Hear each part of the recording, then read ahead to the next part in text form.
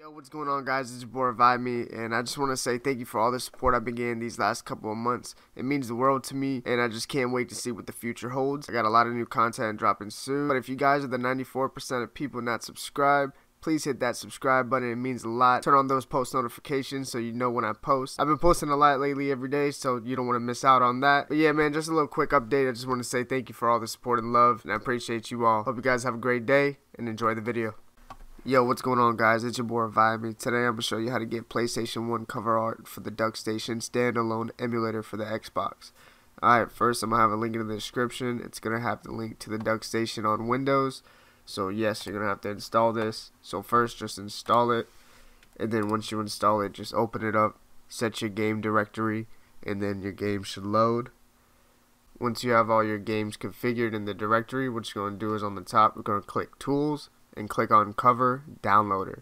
I'm going to have this link to put into this in the description, so what you're going to do is just copy and paste it.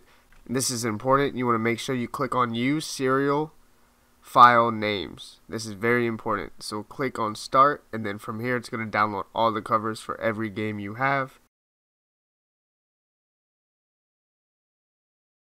I bet once that's finished, you can just hit on Close. What you can do is go to Tools and click on Open Directory, click on Covers, and this is all the covers that we just downloaded for our games. So it should be every cover for whatever games you have. And then from here, I'm going to use the FTP method just because I just want to save space on my USB drive. So I'm going to drag all these on FTP, and I'm going to show you an example.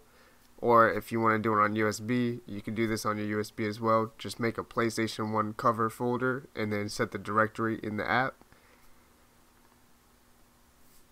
Alright, so now that we're on FTP, I'm going to click on Local Folder. I'm going to look for DK.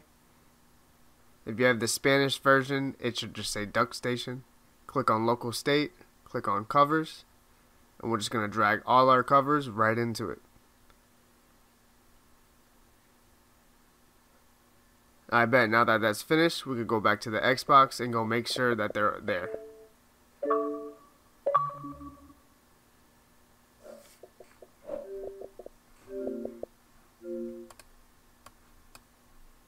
And just like that, our covers are there. And that's about it. If you guys need help for anything else, please let me know.